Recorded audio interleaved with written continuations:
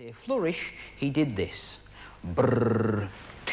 And he took out a handkerchief. Now that met with a burst of indifference.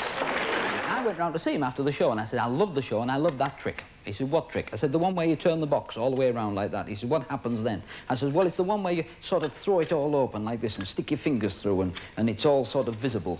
And then you close the box up and you open the lid and you take a pair of tweezers like this and you reach inside and you take out a handkerchief with a flourish. It's a box, and you can see all the way around it, and you go like this, and you throw it all open.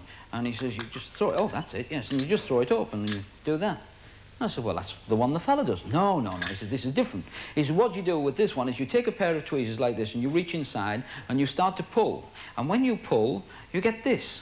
I said, what's that? He says, it's a flag. I said, it's not as big as his hanky. He says, it is when you do this.